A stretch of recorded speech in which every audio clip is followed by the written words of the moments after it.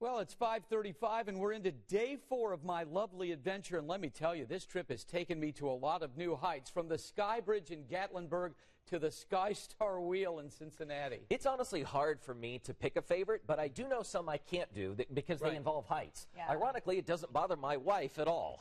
I don't. Does it Heights bug you? don't bother me. No. Well, good. I'll have to take you with me next time I go to hold my hand and stop my crying. For this stop, hold on tight and don't forget to look down. Hop in the elevator and it's up, up, and away.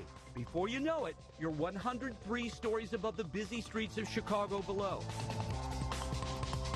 During our visit, the Windy City winter left us high in the clouds, but that didn't make the step out into a glass ledge 1,353 feet above the ground any less intimidating.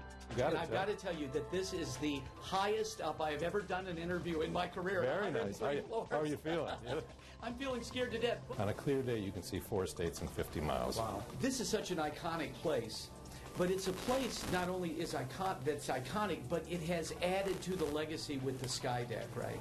Without a doubt. This is a place that anybody can come to, spend an hour, and it's part of you. This is something, there's ownership now. You don't have to work here in the building. You don't have to be a true owner of the building. It pops up. When we show up on the TVs, movies, you relate back to when you're here. This is something that especially a couple can have as memories forever, really.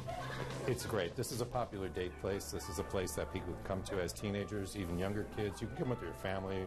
I don't know, when it really starts to turn romantic is you get into the teen years. Then, of course, the college years. Proposals. We've had over 1,000 marriage proposals. Wow. That we know of. It's really a cool place. It's not lost on us how romantic it can be up here.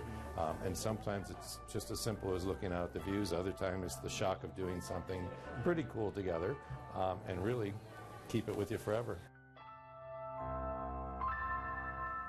They even do a date night called Pie in the Sky. They set up tables right at the edge of the ledge, and they serve up Giordano's pizza for couples. Now, to learn more about my stops, just head to WTHR.com/lovelyadventure.